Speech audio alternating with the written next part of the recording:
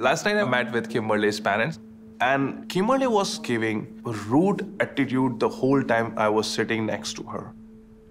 And honestly, since Kimberly arrived in India, she is only picking out bad and worse thing day by day, day by day.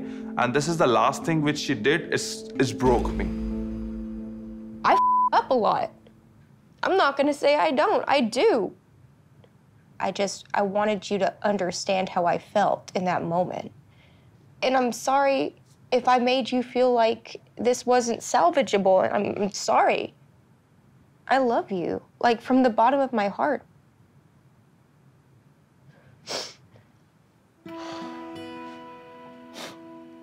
I don't know what future look like from here.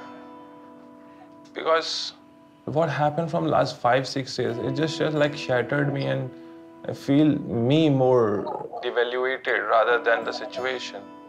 TJ, I don't want to end this because of some stupid fights. You're the only one I'll ever want to marry. You're the only one I can see my future with. I'm disappointed about this. You can cry, and you just are telling me now that I have importance in your life. Yesterday, I didn't feel that. There is no reason of sticking up together if someone is very sad and very disappointed about some other's deeds. I know. And I'm sorry I didn't treat this relationship better. Honestly, I didn't think you would break up with me, because every time I tried to run, you'd be like, it's up to you, you do what you want, it's up to you. So I guess I figured subconsciously that you would never break up with me. You touched me like in a way that I can't do anything without having your influence in it.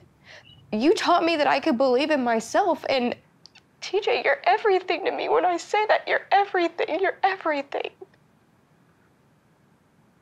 I want to give this a fair shot, and I don't think I have.